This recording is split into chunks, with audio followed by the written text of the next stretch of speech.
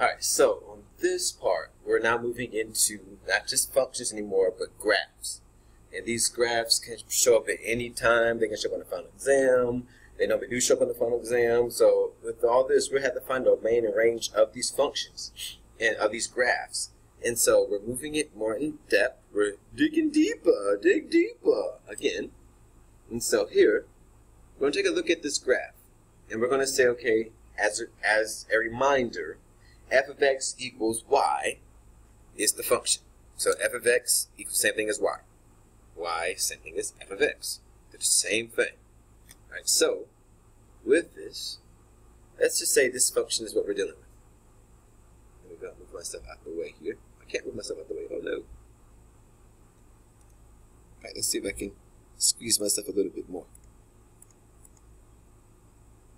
All right, so right there. So as you can see, this is the function. I just want you to draw it out. I want you to do the whole thing that's up here. Just draw it out completely so you can be able to see what's going on. So as best as possible, we're going to draw it out and everything. And if you need to stop the video, you can stop the video. So I'm ready to go on to the next part. Alright, so with it, whenever we talk about our domain, we said that was our input or our x values. So when we look at our domain, we're going from left to right here. Left to right, left to right, left to right, left to right. So our x values are always going to go from left to right. From left to right, left to right. Every single time. So we're going to see where it starts and where it stops. From left to right. All right, and then comes to our range. We're going to go from bottom to top. And our range are our y values. So this goes back to our whole definition of domain, our definition of range. Again, domain is your x values, range is your y values. And so here, just think of it like a dance or something. So domain is going to go from the left, from the left, from the left, to the right, to the right. So kind of like you're doing like the cha-cha slide or something. So you go from the left, to the right, to the right, Let's see. Can y'all see me on this one? I don't think y'all can. Let's make sure you can see me on this. Alright, so let's do this part right here. So you can do this in your desk if you want to or not. But we're going to go from the left to the right. And so I think it might, hopefully it flips correctly on this one.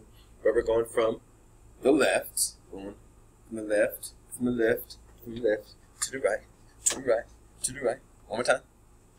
From the left to the left, from the right. Sorry, I'm saying that wrong. From the left to the left, to the right, to the right, from the left, to the right, to the right. So domain goes from the left to the right.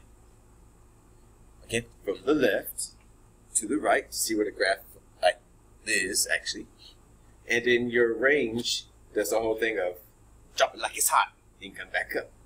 So you start from the bottom and then go up to the highest point. So from the lowest point down here, and then you bring it up to the highest point up here, wherever it is. So domain is going from the left to the right, from the left to the right, from the left to the right, and then range is going from drop it like it's hot, going up. Drop it like it's hot, going up. So just think about that. That should make it a little bit easier for you to remember, hopefully. Alright, so with that being said, we're going to come here. And what I want you to do is go ahead and draw this out here. You have some graph paper here. Go ahead and draw it out. And again, you can stop this if you want to. And that way you can go ahead and put the, you can go ahead and draw it out and all that good stuff. And then you can pick right back up after this so we can go ahead and draw everything out and work everything. So again, go ahead and do this part. And then we'll go ahead and move on. So hit pause if you need to. Hit pause and stop it. It'll be okay. Alright, so for those that didn't hit pause or those that have hit pause after you've already written down all of this stuff, we're going to go ahead. We're going to go to this bottom part. We just talked about a few seconds ago domain and range and all that good stuff. I hope you guys can see that. So again, domain is when finding the domain of a graph, you are going from the left to the right to see where the graph exists. So again, from the left to the left to the right to the right, from the left to the right to the right. Again, from the left to the right to the right, from the left to the right to the right. All right. So when it comes to our domain for this one, we go from the left side of the graph all over here, wherever it starts. You find out where the graph starts and where it stops. So if it starts over here, we need to go and find where it starts. And then we go all the way from the left, go all the way to the right to see where it stops. So from the left side to the right side. I really hope it flips. I hope the video flips for you guys so you can see it correctly. Alright, so if you look at it from the left to the right, let me pull up some more. You can see the whole thing. We go from left to right.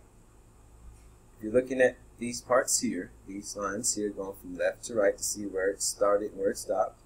Hopefully everybody saw that the graph started right here. That's the furthest left it goes. Does not go past that part. So if we look at it, that's 1, 2, 3, 4, 5, 6, 7, 8. Or like we saw in the whole pair, that is -8. -8. So when we talk about our domain going from left to right, we see that it starts at -8. It starts at -8. And then we need to figure out where it ends. So it starts here and it goes all the way down, it comes back up, and it goes up to like 8, I think, or something up here, and it comes back down. And it gets to an arrow. But we got to remember, what does an arrow really mean when it comes to graphing? Does it mean it stops there, or does it mean it continues on? And hopefully you remember from your other math classes that you've had that this arrow means that it goes on. It continues on forever and ever and ever. Sorry, that's bad. But it goes on forever and ever and ever, diagonally. So not just straight down, but diagonally. So that means if you ever have an arrow, that always means that you're going to have infinity. So if we're going from left to right here, and hopefully you did add your infinities onto the graph too. If you go from your left to the right, if this arrow goes on forever and ever and ever, doesn't stop, it means it's going to go on for infinity. It doesn't stop. It's going on forever. So it starts at -8 here, this part, and it's an arrow, so it means it's going to go on forever. So where it stops is, comma, infinity. So it started here at -8, it stops here at positive infinity. Now the only other thing is going back to, hopefully you remember from your from other math classes with our integral notation part, and we talk about integral notation. This is an open circle. Remember again, open circles are the same thing as doing less than and greater than signs. And so with that, we said that instead of us doing open circle, we use our parentheses. So that means here, since at -8, 0, that's an open circle, that means that we're going to have to use a parenthesis for that. So here, we're going to put a parenthesis in here for -8. In infinity, we always use what? Parenthesis. So here, for our infinity on this side, we're going to put parenthesis there. So it's pretty easy, simple, not hard. Not hard, we can do that. Again, for domains from the left to the right. From the left to the right. The whole time, left to right, where it starts and where it stops. Let me just write this on here too. So it started here at -8, and it stopped at infinity. Right, so that's domain. Starts and stops from left to right. And then our range was drop it like it's hot. Drop it like it's hot. So when it comes to our range here, when finding our range,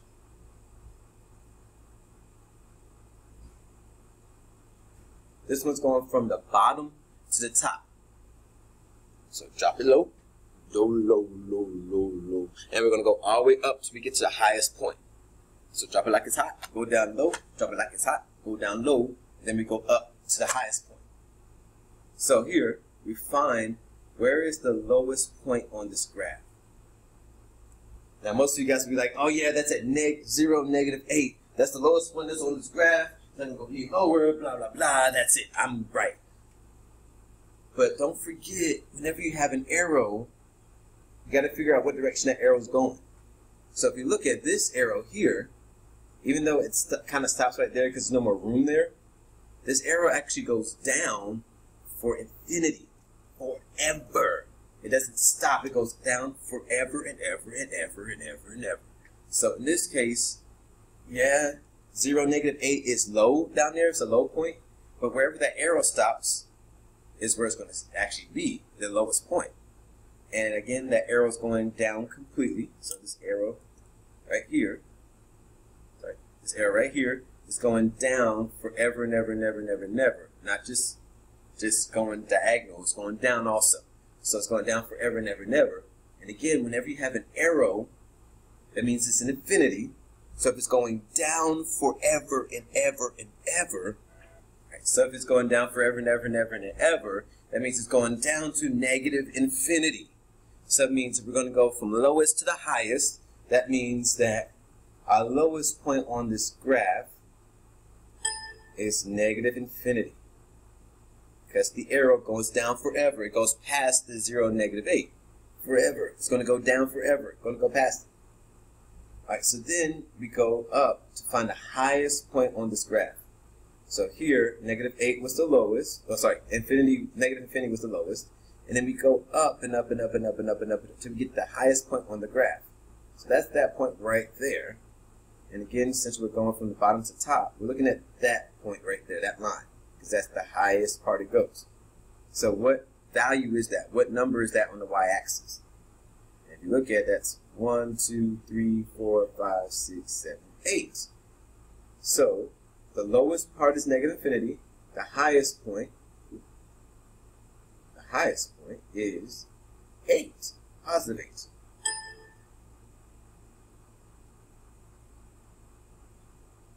And again, oh sorry, that's wrong. That's wrong.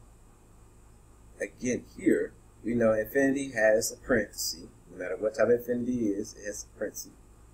If you look at this part up here, though, for this 8, that's a closed circle. And we said that's normally for less than or equal to or greater than or equal to the sign. And that means we use a bracket. So when it comes to our interval notation for this one, because it's a closed circle, this is not a hole in it at all. And you can tell if there's a hole. You'll be able to see it. So here would be a bracket on 8 because it's a closed circle. Closed. Not open, but closed. Alright, so again, this is our lowest point.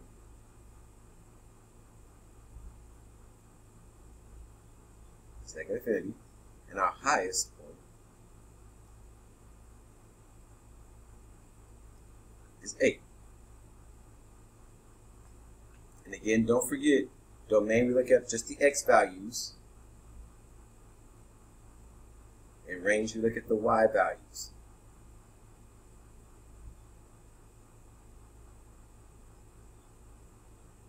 And remember also, these are not ordered pairs. These are not ordered pairs here. This is interval notation. Interval notation doesn't have an x and a y. Interval notation either deals with x's, both of them are x's, or both of them are y's. But it does not deal with x and y. It's not ordered pairs. It's interval notation. Okay? So that's a look at it. And then we're going to stop here, and I'm going to go ahead and give you an example next.